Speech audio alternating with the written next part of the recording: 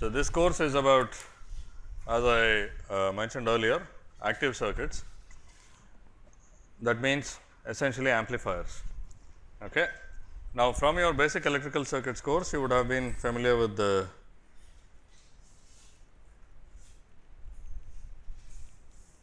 basic elements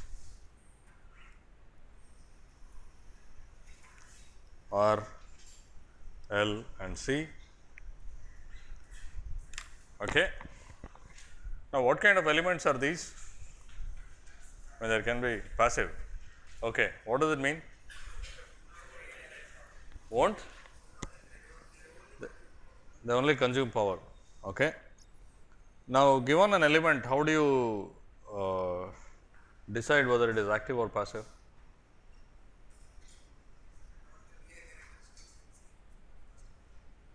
Okay. For a two terminal element where you have a single voltage and a single current, you can do this, right. For instance, for a resistor, you have V and I. The relationship between V and I is what? What's the relationship? Straight line? Straight line passing through the origin. Okay. Okay, this didn't quite pass through the origin, but and what's the slope? 1 by R when you plot current versus voltage. So, clearly this is only in the first and third quadrants and it is a passive element. Okay. And do you know any examples of an element which is not passive? Battery, voltage source. Okay. So, a battery is a real element, and how do you represent a battery? So, we have a battery, but we have ideal elements that we use for circuit analysis, right. So, what is the ideal element that is closest to the battery? Voltage source. Okay. So, this is equivalent to voltage source, but it is not quite that. Actually, it also has some resistance in series. So, that if you do load a battery, its voltage drops a little. Okay. So, let us not worry about the real battery, but consider a voltage source. What is the characteristic of a voltage source on the same IV plane? Constant? Which way is it a constant? I mean, how, what will the curve look like on this plane? Vertical line. Okay. Oops.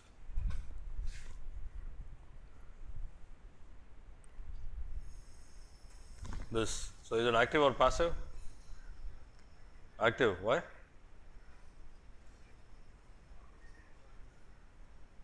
It's always active.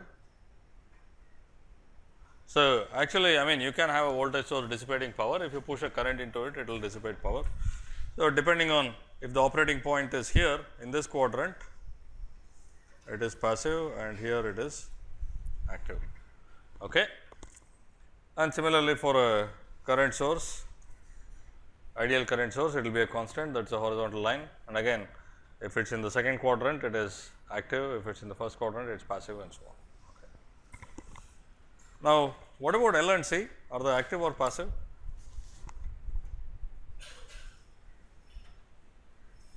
Active or passive? Passive, but they do not dissipate any energy. They do not generate anything either. So, they are passive. Now, this is okay, this definition is fine for a two terminal element where you just have a single current and a voltage. You can draw these pictures and decide if they are active or passive. But in general, if you had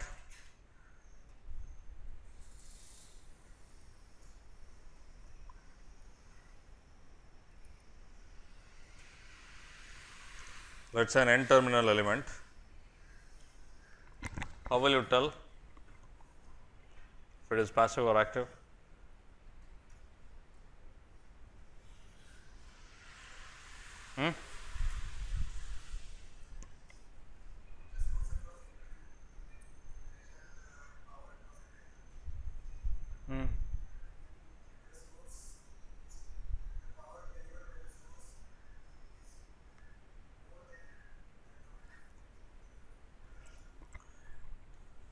Yeah, that is possible. That is, you apply, I mean, although you have n terminals, you think of it as pairs of terminals. You apply power source to one pair and see if more power comes out of some other pair.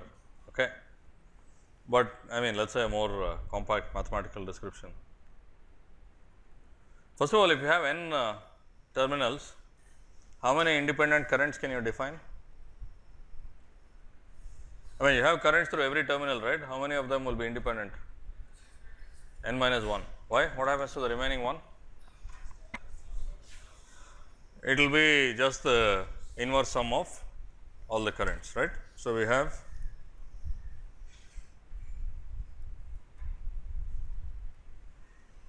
and this which is I n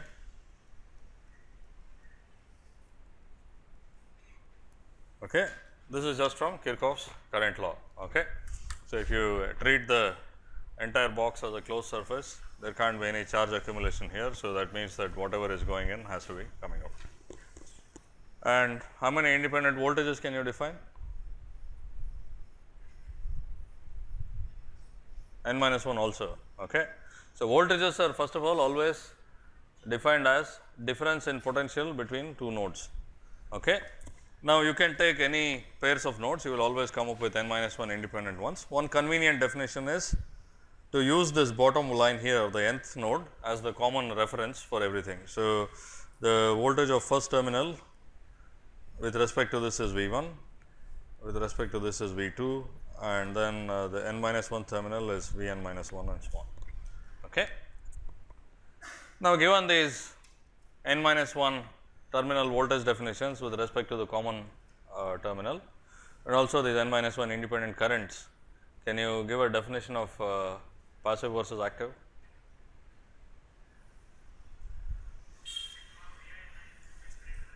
Exactly. So, for a resistor by itself, if you look at VR and IR, and it has to be always taken with this, what is the sign convention called?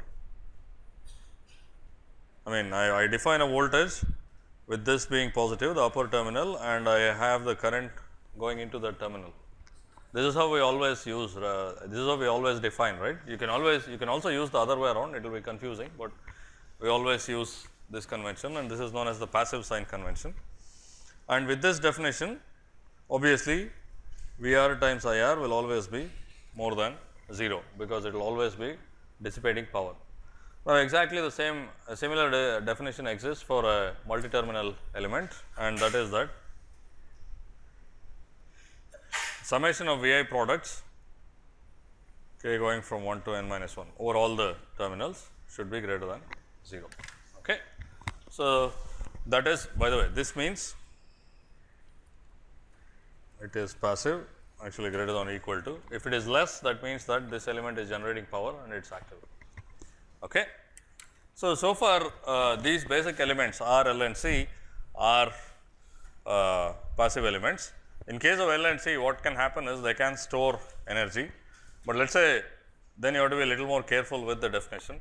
So, you start with an inductor with 0 initial condition, that is no initial current, or you start with a capacitor with 0 initial voltage. Okay.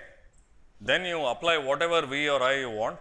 What happens is the integral of Vi will be more than 0. That is, some energy will go into it, but you can't have net energy coming out starting from a discharged capacitor or a discharged inductor. Okay. Now, if you charge a capacitor, you can take energy out of it, because it stores energy, you can take that much energy out of it. But if you start with something that is discharged, you can't get energy. So, they are also passive. Okay. Now, it turns out that to make a lot of the interesting circuits such as amplifiers and digital circuits and so on, we need active elements. Okay. Now, there is no such thing as a truly active element other than a battery, which stores energy in the form of some chemical reaction. Okay. There is no truly active element, but it turns out that in some operating ranges, some elements can be termed as being active. Okay. So, in all the basic elements that you have discussed, not just this, you would have seen other kinds of elements, right. What other elements have you seen? Huh? No, I mean, I am talking about basic circuit elements, dependent sources. Okay. So, we have these passive elements or two terminal basic elements R, L and C, and also mutual inductor, which is also passive, and you have the idealized sources, voltage and current sources, which can be active or passive depending on the region of operation, and you also have dependent sources, okay, or control sources.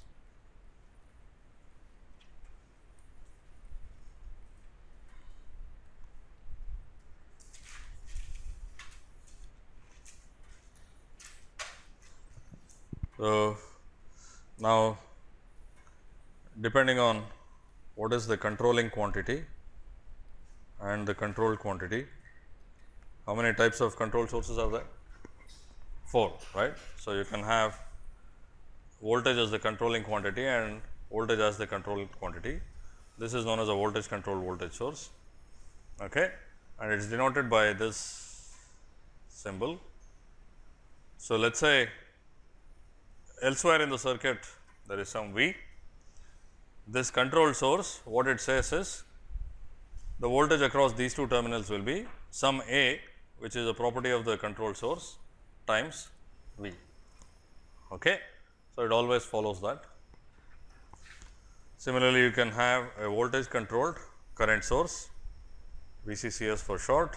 So, that means that there is some voltage between two terminals somewhere in the circuit, and the control source element, which is defined between the terminals A and B, has a current which is some G m times V. I use the letter G, why?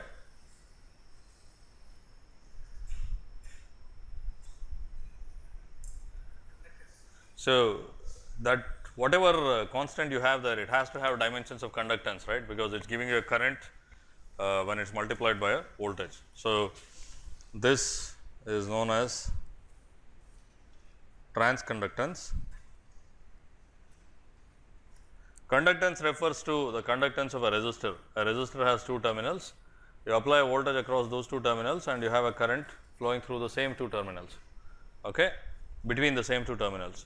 That is a conductance. Here the voltage is applied between these two terminals, whereas current is flowing elsewhere. So, that is a transfer conductance or transconductance. Okay. Similarly, we can have a current controlled voltage source, CCVS. So, how does this work? You have a current in some wire, in some branch in the circuit, and the voltage between terminals A and B happens to be some R m times I. The same reason why I use R m, because this quantity now has dimensions of resistance and it is known as trans resistance. By the way, whenever you think of any quantities, think of it with the units or with appropriate dimensions. Okay?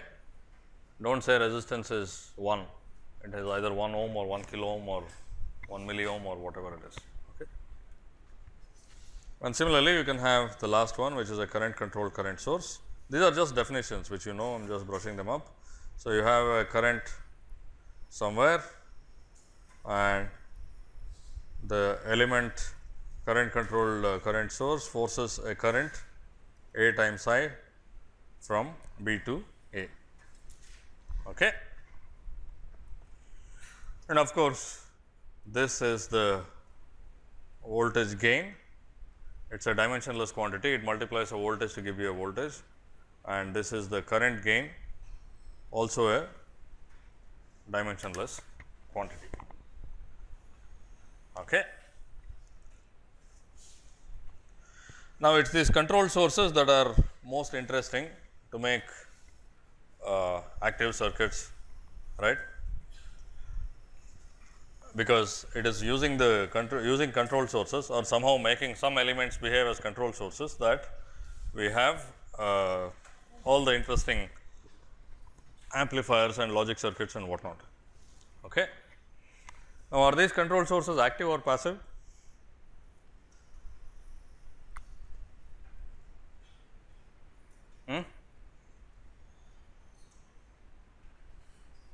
I mean, usually when this question is asked, what is meant is if it is guaranteed to be passive. Okay, a resistor is guaranteed to be passive, so you will say it is passive.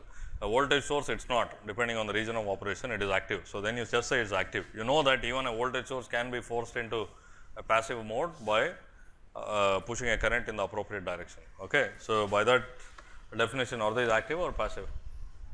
Active. Okay, because you can imagine scenarios where, let us say, voltage in this polarity is positive and a current is flowing in that direction.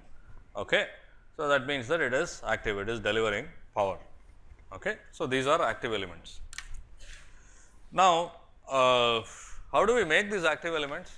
In basic circuits, you would have used these, you would have analyzed circuits using these. Okay. They are just symbols, they are just some mathematical definitions. But how would we go about making these things? Any guesses? I mean, transistor, yeah. So, we have, I mean, if you, I mean, people refer to the transistor as usually an active element. Of course, a transistor does not have any source of energy inside. Okay. What it means is, in some region of operation, it can behave like an active element under some fine print. Okay. Now, unfortunately, the way this course is structured, we will not go into the transistor at all. So, we will not have an understanding of how a transistor behaves like an active element. If you are interested in that, you have to take the analog circuits course. But still, to be able to discuss any interesting circuits, you have to understand these active elements and see how they behave and so on, at least in an abstract way. Okay. So, that is what we will do. We will, I will describe what will happen or what typically happens if you make these active sources using transistors, and then see that it is not quite desirable the way they are, and we have to control them in some way. Okay. Now, before going to that, I think all of you, at least at a high level, know how to make a resistor. How would you make it? How do you make a resistor? So, any actually, although we say conductors, you take any conductor, it has some resistance, and then in principle you take something with an appropriate cross sectional area and an appropriate length, you will have a resistance of given value. How about inductor? I just wind up some wire and you will get an inductor and a capacitor. Yeah, you just have two metal plates separated from each other and you will have capacitance. Now, of course, there are lots of engineering details, like if you want a large amount of capacitance in a small area, there are some things to do, but at least you know how to do it. But with control sources, really have absolutely no idea, right? We have no idea how to do that. Now, again, like I said, because we are not going into transistors, we can't discuss that, but do you know what a transistor is made of? Huh? Yeah, some semiconductor. Okay.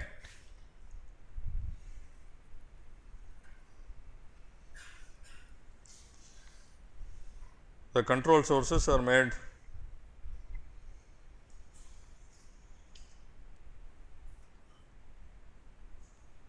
using transistors. There are a number of types of transistors which will not make any sense at this point, which are denoted by various symbols. If you look at any circuit diagram, you may see some of these things. Okay. But the common feature of all of them is that they are all made using semiconductors. Long ago, there used to be something known as vacuum tubes. I do not think you would have even seen a vacuum tube radio unless you have some grandfather with some antique properties and so on. So, a huge radio which is this size and then it glows when you turn it on. I mean, there will be some tubes that glow inside, but by and large for the last half century at least, everything has been made with semiconductors. Now, one of the important features or essential features of semiconductors, which will motivate us to do what will follow, is that they have very high temperature sensitivity. Okay. Now, you can make a resistor, it will change with temperature, but it is not it need not be an order of magnitude change, okay, or it will not be an order of magnitude change rather. Okay. Similarly, for inductors and so on, an inductor depends largely on the geometry. Okay. So, as you change the temperature, some dimensions may change very slightly and then the inductance may change, but it is not going to be substantial. Same for capacitors. But whereas the semiconductor characteristics because I mean it is a semiconductor, meaning it is something that does not conduct very well, but under the presence of something. I mean somebody mentioned the word doping. So, maybe with doping they conduct, but these phenomena are also highly sensitive to temperature. Okay. So, the conductivity and so on can substantially change with temperature. So, they are very highly temperature sensitive. So, we make these control sources, but the point is that these proportionality constants A, Gm, Rm and the current gain. Now, first of all, it turns out we cannot make all of these types of sources using transistors directly. Okay. Typically, most of the transistors, what they give you is a control source of this type, a voltage controlled current source. But the point is, because of very high temperature sensitivity of these semiconductors, these constants are also very highly temperature sensitive. Okay. Otherwise, our job would be quite easy. So, let us say I want an amplifier, or I want a voltage controlled current source with a gain of with a proportionality constant of 1 millisiemens. Now, again at this point you do not know what it depends on, but you can kind of guess that it probably depends on some dimensions of a transistor or some other parameters, and you would adjust the dimensions and that is it, you have 1 millisiemens controlled current source. Now, it does not work like that. It turns out that as you change the temperature, it can go anywhere from 1 millisiemens to maybe 3 millisiemens or sometimes even higher. Okay. The variation can be over many factors and sometimes even an order of magnitude. Okay. And it also turns out, because of the same reason, if you make like hundreds of different transistors, they will all have different constants. Okay. Now, of course, it is not great, but it is not, it is what makes our life interesting and gives us a job. So, our job is, let us say you want to make an amplifier of gain 10, in spite of having these semiconductor devices whose proportionality constant varies all over the place, we would like to make an accurate gain of 10. Okay. So, that is the problem we will first tackle. Right now, we do not know how a transistor works, but you can take it from me and you can also read in books that the semiconductors are highly temperature sensitive. So, any control source that you make using semiconductors will also be highly temperature sensitive. Okay. So, with this somehow we have to make well defined factors. So, let us say what is an amplifier after all? Okay. So, for instance, my voice is being converted to electricity through this mic and then it goes somewhere. Then finally, it appears as a much bigger amplitude through loudspeaker, which is why you are able to hear it much louder than if I did not have the microphone and the loudspeaker arrangement, right. It is amplifying it. So, that means that it is making the voltage bigger by some amount, it is making the current bigger by some amount and so on. Okay. So, you have to have amplification. Amplification is key to everything, and we would also like it to be well controlled. You do not want the factor of amplification, the gain, to vary all over the place. So, our initial problem is to make an accurate gain using elements whose gain is inherently inaccurate. Okay. It can vary all over the place, right. So, meaning you will use these control sources inside, otherwise the whole exercise looks kind of stupid, right. I mean, I say that I want to make an accurate current source, I already drew all these current sources, what is there to do, right. I just write 1 millisiemens next to it and that is it, I am done. Okay. And I write 10 next to this and then hey, the gain is 10, but it does not work like that. If you use a transistor to make this control source, its gain does vary all over the place. Okay. So, we have to have some elaborate arrangement of these sort of basic control sources and maybe some other components to come up with accurate control sources. Okay. So, we make control sources using these control sources, but what we make will be more accurate than what we started off with. Is this clear? Now, because we are not dealing with transistors, we have to settle for this level of abstraction of control sources. But the message I want you to take home is that you can make control sources using transistors, and typically with the present technology, the way the transistors are, they will be voltage controlled current sources. Okay. Now, what we will do is what we will have is a more general discussion. We can make any kind of control source using any kind of basic control sources, but of course, when you are using transistors, it will be voltage controlled current sources that we will have. Okay. So, using that we will make accurate current sources, accurate control sources of any factor. That means that the factor is not very sensitive to temperature, it does not vary as much as the internal control sources varies. Okay. Any Any questions so far? And it is using these control sources that you can make like more elaborate circuits. Okay.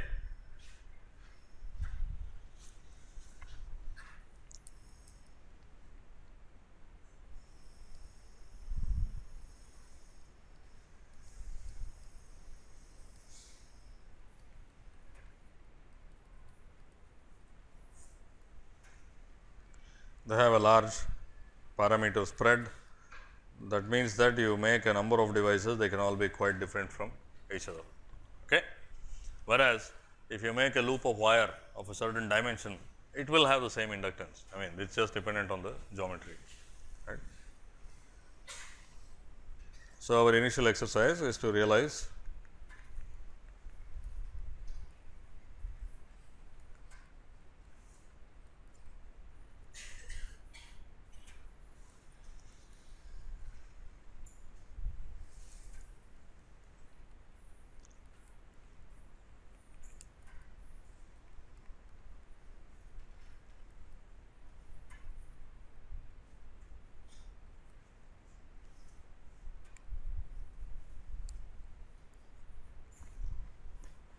okay. So, this is what we want to do. Now, before we go further, there is one particular aspect of control sources I want to highlight and contrast it with say resistors.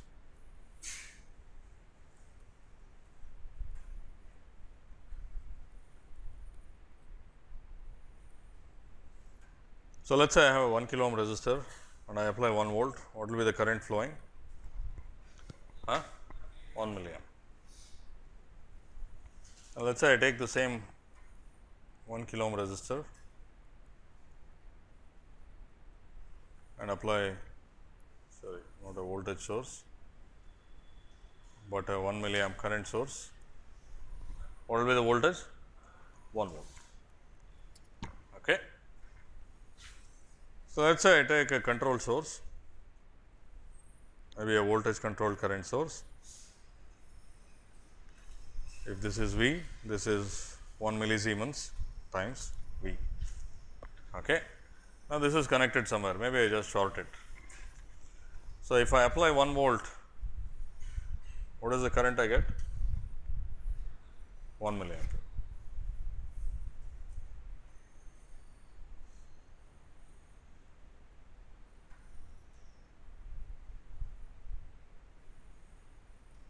Let us say if I do this, if I have 1 milliamp here, what will be the voltage?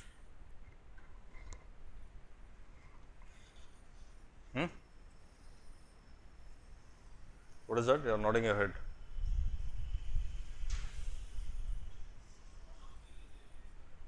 Destroyed. Okay. Actually, this is not defined. Of course, with ideal elements, you can always come up with circuits that violate some fundamental law. The simplest example is to have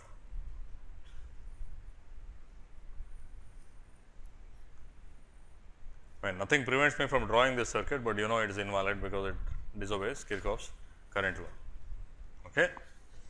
Now, in this case, when you can't do this because and expect anything meaningful, okay, because this control source is what is known as unilateral a unilateral element. Okay. So, that means that you can apply this control voltage here and expect a current to come, that is you apply 1 volt here and you expect a current to be forced in the control source, but not the other way around. You can't apply a current on this side and expect a voltage here. Okay. Now, if you look at the basic passive elements R, L and C, they are bilateral. Like I showed here, that is you apply voltage, you will get a certain current, you apply that current, you will get that voltage. Okay. But control sources by definition are unilateral. Okay. So, this is extremely important. Now, it looks like a trivial thing, but many times I mean there is a lot of confusion about this. the control always flows from, in the way I have written it, from left to right. Okay. So, you apply the controlling quantity and you get the controlled quantity. In a voltage controlled voltage source, you apply a voltage and you get the controlled voltage, but you can't do the other way around. You can't apply something here and expect something to come back there. Now, this is important because, like for instance, there is a difference between doing algebraic calculations and how this works, right. It is perfectly all right for me to give you this circuit and, right, this is of course an extremely simple circuit. So, let us say I give you a problem in the test or something. This is V x and I have 1 milliamp current here, find V x. This is a perfectly legitimate problem to ask. Of course, you will find V x from I, but that does not mean that you can apply an I and get V x. Okay. So, doing calculations is different from the operation of the circuit. Okay. So, it is a unilateral element. Many times we will do this, maybe because of the way the circuit is, perhaps we can immediately find the value of the current and back calculate the voltage from there, but that does not mean that we have applied that current and then the voltage appeared there. Okay. So, it is always that the voltage is applied here and because of that the current appears there. Okay. So, this relationship has to be very clear. So, this is the cause and this is the effect. Okay. You can't reverse that. So, that is the nature of unilateral elements. Okay. Any questions?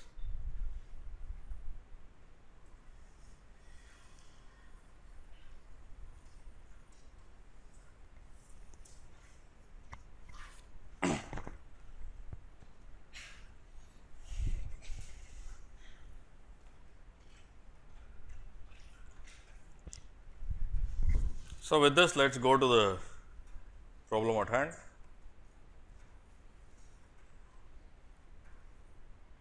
That is, let us take this problem, that is I want a circuit, this is known as a 2-port.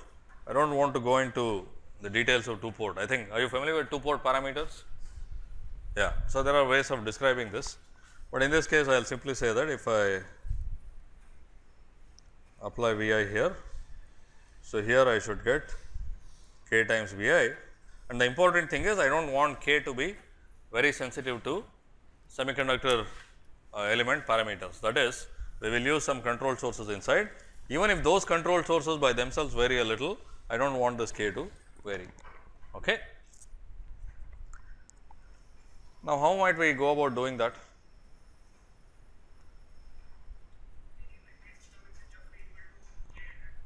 Yeah, how do you make that?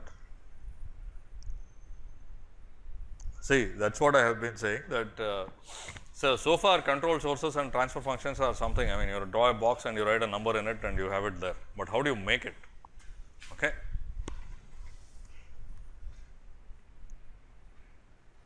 That does not tell you how to make, I mean either h of s or I mean let us forget even let us say that everything is independent of s, right. I just want k. How would you go about making that? So, of course, I could say that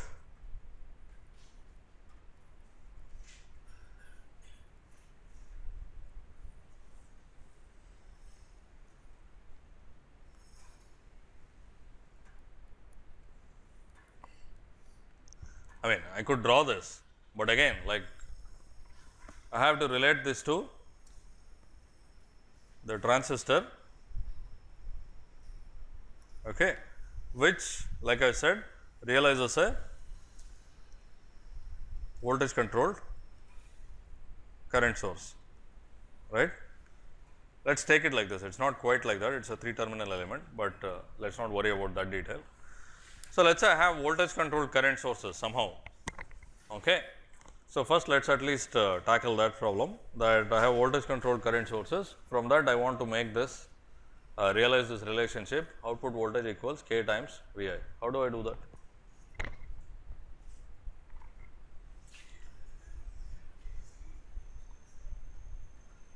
Yeah, but that is not an amplifier, right. I will not want to do that. Okay. So, here the idea is to get gain. So, I want to get k greater than 1.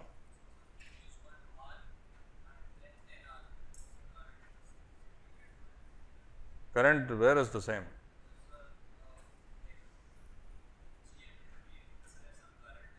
Yeah. Okay. So I have a current here Gm times V. So, what should I connect to A and B?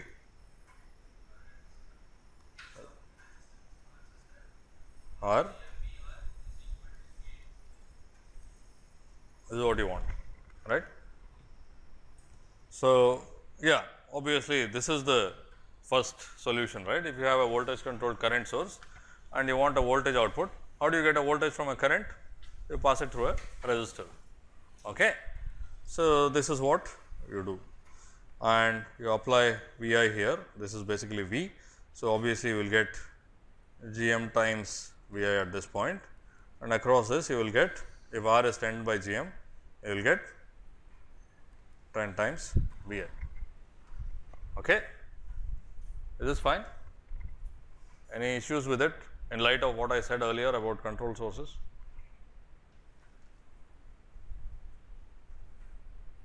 What's that? Yeah, let us not worry about those fine points right now. Okay. Does this even work as advertised? I mean, does this give a gain of 10? Always. Why not? Huh? What did I say earlier about semiconductor control sources? Gm varies all over the place, right? Now, R does not necessarily vary that much, and in any case R does not vary in some relationship to Gm, okay, because Gm is some element and R is some other element completely, there is no relationship between the two. So, this really, so if I call this RL as the load resistance, what I get is not 10 Vi, Gm times RL times Vi. Now, it could be like he suggested, I will take the nominal value of Gm times the nominal value of RL to be 10. In that case, it will work, but as you change the temperature, Gm will change by a lot and the gain will change from 10. Okay. So, that is what I would not like to have. And also, let us say I take like 100 different transistors and make this, then I mean they all will have slightly different Gms or maybe sometimes substantially different Gms, and again the gain will be quite different from 10. Okay. Now, you know that electronics is mass manufactured, right? You produce a large number of amplifiers, they should all behave in the same way. I mean, you can't sell an amplifier of gain 10 and have it turn out that one of them has 12, one of them has 15, the other one has 10, and also it changes if you take it from Chennai to somewhere else, Kashmir. I mean, the gain changes a lot because of the temperature and so on. Okay. So, we are stuck with these voltage controlled current sources whose proportionality constant varies a lot, but we still need to realize an amplifier whose proportionality constant does not vary. Okay. So, how might we go about doing that? That is the question. Yeah.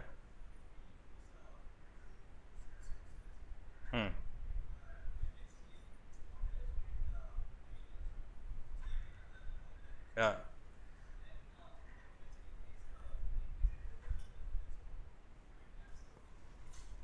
So, you are saying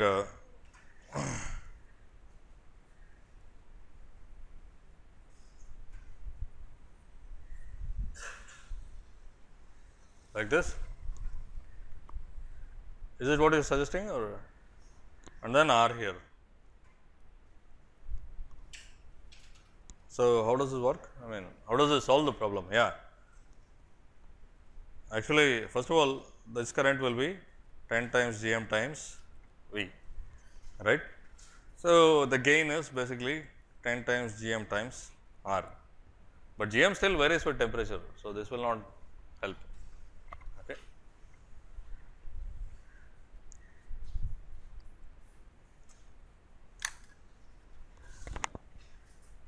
So, if you are driving, how do you drive at a given speed? Let us say you are required to drive at 50 kilometers an hour. How would you do this?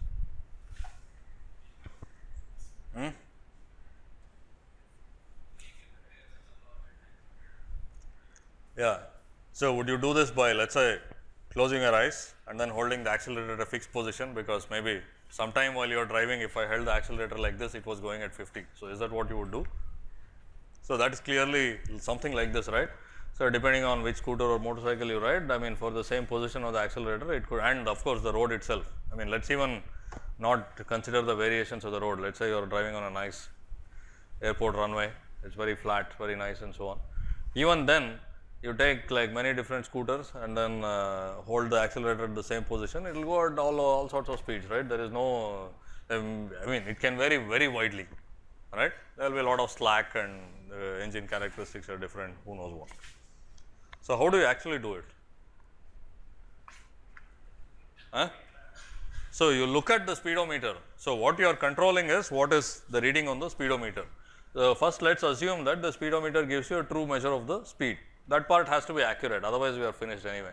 So, you need to know what speed you are going at. Then you will constantly make changes, which is the key, so that you reach the correct speed. Okay. So, if you are going too fast, you will brake. If you are going too slowly, you accelerate. So, this way it does not matter. I mean, as long as the vehicle is capable of going at 50 kilometers an hour, you can get there, right, by this algorithm or by this process. You look at the speedometer and you go on doing this thing. If it is too fast, you slow down, and if it is too slow, you speed up and so on. Finally, so that the needle is bang on top of 50, so that you will be at 50 kilometers an hour. So, what is this process? Feedback. That is, you sense what the output is, compare it to the desired value. This is what you do, right. I mean, you do not think of it that way, but I mean sensing what the output is basically you look at the speedometer, comparing it is you are simply looking at whether it is above or below 50, and you make some control adjustments. The control adjustments are not precise, you do not know exactly how much the speed will increase if you rotate the accelerator by like say 5 degrees, okay. But you do know that if you open the throttle, it will speed up, and if you brake, it will slow down and so on, okay. You know the direction in which things will change. So, that is all you need to know. You do not need to know exactly like how much to brake, right. You do not like hold the brake down like 3 millimeters so that it comes down to 50, okay. So, you know the direction in which you have to move things, and you have a measurement of the output which you compare with the desired output, and this is how you can get precision, okay. And this process is known as negative feedback. This is feedback. What is negative about it? What does negative feedback mean? Of course, this is feedback because you are looking at something and controlling it. So, that is feedback. What does negative feedback mean? Is there such a thing as positive feedback? And opposite to the change. So, it is whatever changes you make is such that the error comes down to 0. Okay.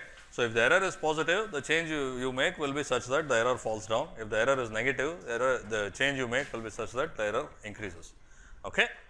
So, the error should come down to 0, the error magnitude should fall, that is negative feedback. You control things in such a way to decrease the error, that is negative feedback. Positive feedback is the opposite. Right now, we do not have any use for it, but we will see it later. Okay. So, positive feedback is where you actually, I mean, if you are like if you are more than 50, you actually increase the speed. Of course, it does not make any sense in this context, but there are other uses for it, we will see later. Okay. Any questions? So, the way of getting precision out of imprecise components is in general negative feedback. Okay. So, one of the key things which we will take for granted now is that we have an accurate measure of the output. Of course, I mean in our case we are not really changing domains, that is in case of a vehicle the speed of the vehicle is related to how many times the wheel is spinning and its size and so on. And then the speedometer is some gadget connected to it which gives you the speed. Now, the speedometer can be miscalibrated, etc. In our case anyway, we are looking at voltages and we can compare one voltage with the other. So, you can imagine a scenario with a very accurate speedometer, we do not consider that type of errors, okay.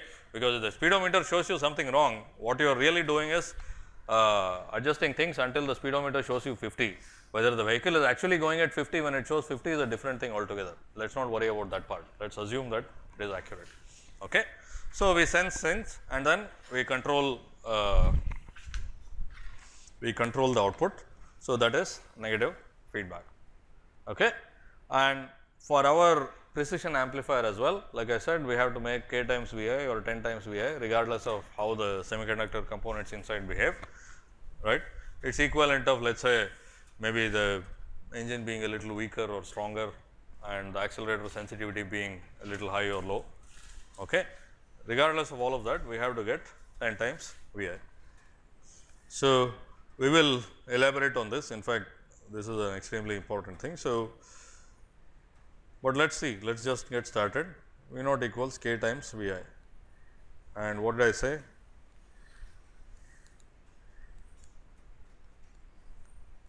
We use negative feedback, which means you sense the output, compare it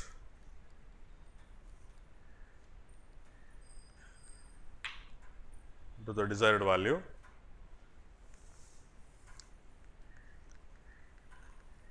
and you control the output in a direction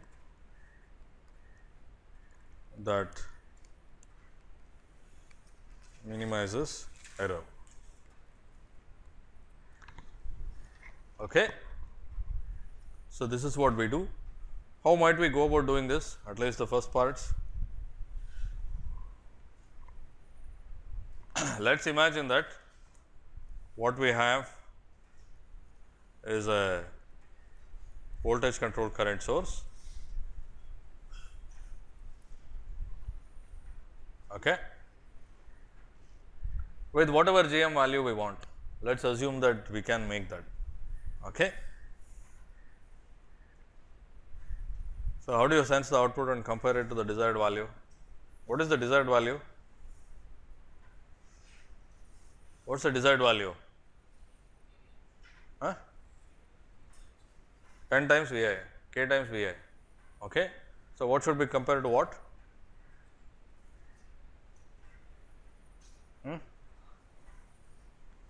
So, in this expression, which is the output? This one, the desired value is that. So, what should we compare to what?